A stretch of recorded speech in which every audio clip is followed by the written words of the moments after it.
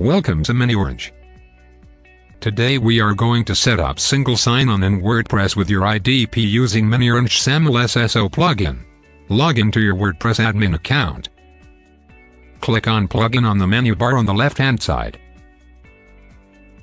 Now click on the Add New button. Search for SAML in the search bar.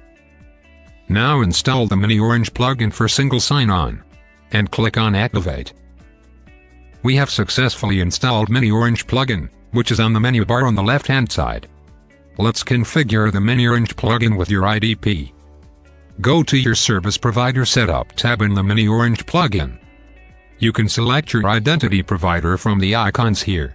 If your identity provider is not present in these icons, you can select Custom IDP. For example, if your IDP is Okta, click on Okta and click here to open the setup guide. You can follow this guide to configure the plugin with Okta. You can get the service provider details from here, which you need to configure in your identity provider. Go to Service Provider Metadata tab. There are 3 ways to provide data to your identity provider. First is the metadata URL. You can copy the metadata URL from here and paste it in your identity provider. Or, you can download the metadata XML file, and upload this XML file in your identity provider. Or, you can manually configure your identity provider, for which the details are given here. To configure your service provider, go to Service Provider Setup tab. There are 3 ways to configure your service provider. You can configure your service provider manually, you can get the IDP details from IDP Metadata tab, and you can paste the details in the text box. Or you can directly upload IDP metadata URL or XML file. For that, click on Upload IDP Metadata.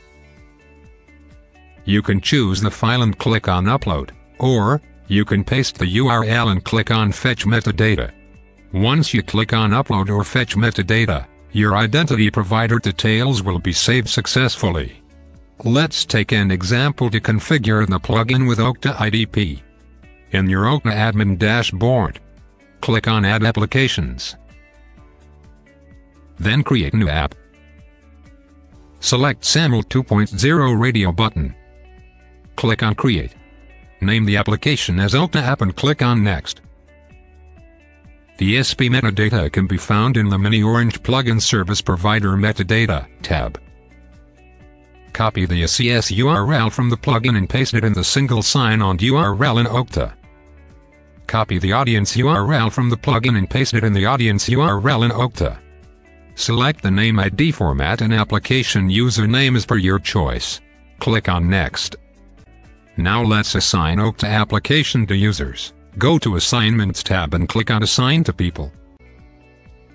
Click on Assign to Assign User. Your Okta user has been assigned successfully. Go to Sign On tab.